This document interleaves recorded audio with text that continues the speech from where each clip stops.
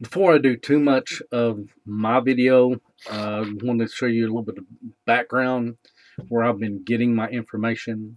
Like many people, I've watched a lot of different YouTube videos, and I've seen a little bit of biochar in the 2 PDCs, permaculture design courses I've taken. I've read, or obtained several books, but haven't really read any of them all the way through except for this first one. And I had bought the book. Then I found out that Kelpie had a class coming up, signed up for the class, bought the book again, forgetting that I already had one, so now I have 2 copies. So a lot of the information I'm using is coming from her book and the course, but I'm not stopping there. I'm definitely going to be reading some of the other books, and of course trying it myself and getting some first-hand experience.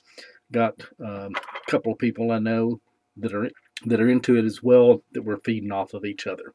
So while I don't think it's the divinely inspired absolute end-all be-all of information, her book is an awesome start. She is an engineer. She's got many years of experience, mainly in forestry uses of biochar, and she has designed 2 different kilns and sells one of them. I think she may sell both of them. With that, let's get to my shaky video. So here's the biochar I did yesterday. I'm just using this 30, I guess, gallon metal can. It's got a locking lid I can put on it to snuff it out. What I'm using is I'm starting it with some of the smaller stuff from having dropped trees a year or so ago, cutting that up. Saw a salamander in there, so it's habitat, but I'm sorry, I'm going to burn it. Also got a whole bunch of just scrap lumber, cutting into small pieces, and using that. And then I've got, when I put this shed up, I used fence pickets as the walls, and so I had about 6 inches of the top of those fence pickets, and I'm putting those in there. So this is the top, and I mean, that's pretty, I mean, it's not all going to be great. Here's some that's unburned, but there is some in there at different levels.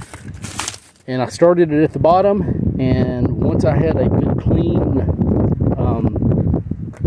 flame with no smoke, I'd let it burn for a while, kind of like you see on all the videos. When you start seeing a little bit of char or something, then I'd add a few more pieces. I tried not to add so many that it started smoking again. If it started smoking, I added too much. A couple of times it was just smoking and smoking, it never would come back to a flame. I've got a small hand torch, which is actually MAP gas, and I'd poke that in there, and within about 2 seconds it went from just total smoke to clear flame. So that may be something, especially if you've got a smaller one and you've added too much and it's having a hard time getting back to a clean burn and it's just smoking and smoldering. Try using a torch and see if you can kick it over the threshold. I'm just going to take a shovel, try to see how much I can crush. I've got a sieve that I had made for garden compost a while back. I may take the go find my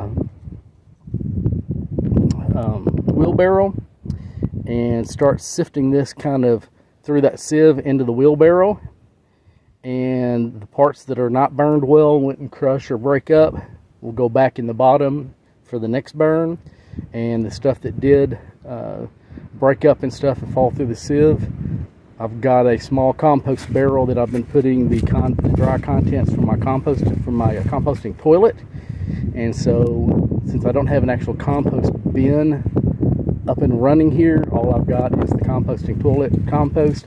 I may just add this char into that, just to go ahead and get it mixed in there and get it doing something. So I want to be able to, any chance I get to do a half or a full burn, I want to do it, and then I want to have a place to mix it into compost until such time as I've got animals, and then it'll go through the animals first.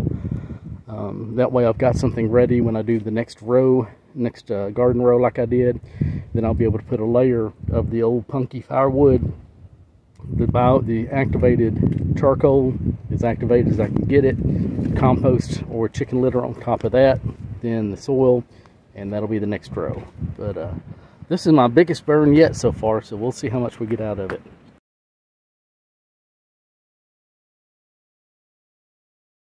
See if you can hear me over the wind.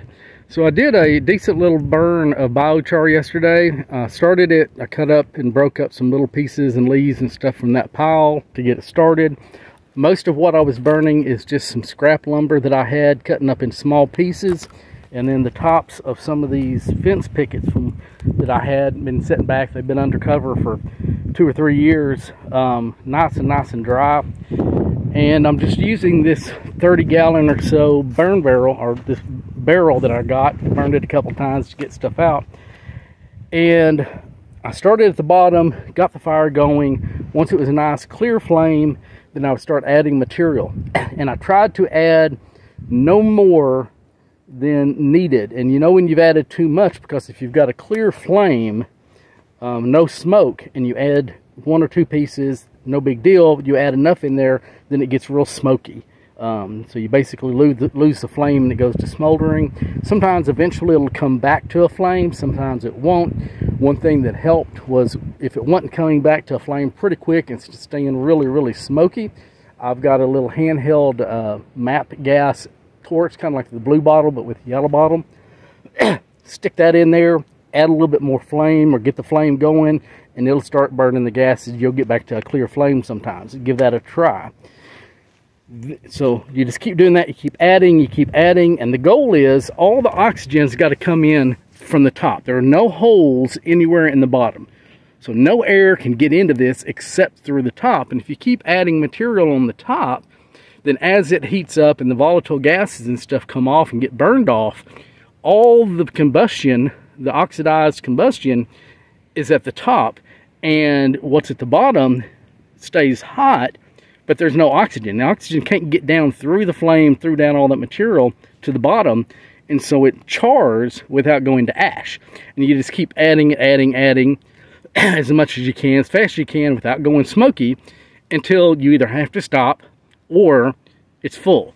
Now with this little barrel, I don't have a lot of water down here, so rather than water quenching it, it'd probably be better, I have the lid and the band, so at any point, whether I just need to leave, whether it's getting out of control, or whether it's full, I can just put the lid on it, put the band on it, and leave it overnight. This is what was on the top. The rest of this was underneath. I'll just take in the shovel and kind of jab it in there to crush it. But I mean, here's the char, you know. And so I've got about half a barrel. So if that's a 30-gallon, I got about 15 gallons of pretty decent char. So this bucket, I'm gonna do about 3/4 full, and that's what I empty the liquids from the composting toilet into.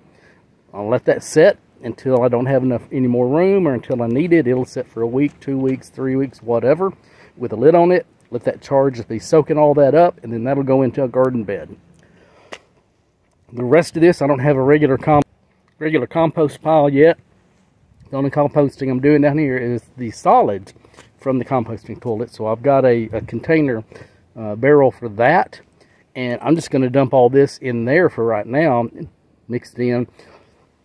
It's just going to help that stuff compost down better and faster, and then whenever it's able to be used around some trees or something, it'll just be that much better. But I want to make char as often as I can.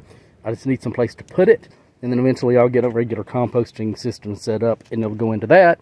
And then if I ever get animals, then it'll start with the animals before it goes through anything else.